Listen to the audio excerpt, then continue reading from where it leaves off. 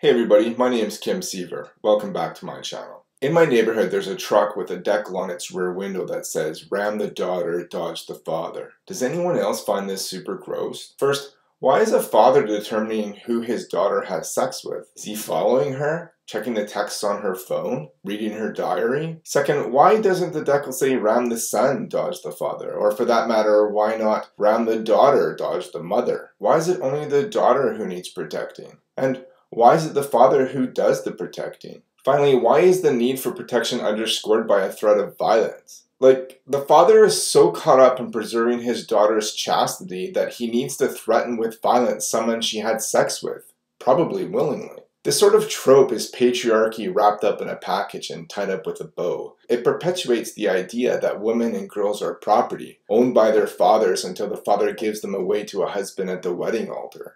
If you ever wanted to know what people are talking about when they mention toxic masculinity, this is it. Expressing domination over other males while you protect females is one of the most primal animalistic instances of human behavior. It's messed up enough when you're trying to protect your partner or spouse from other males, but doing the same thing for your daughter is seriously creepy.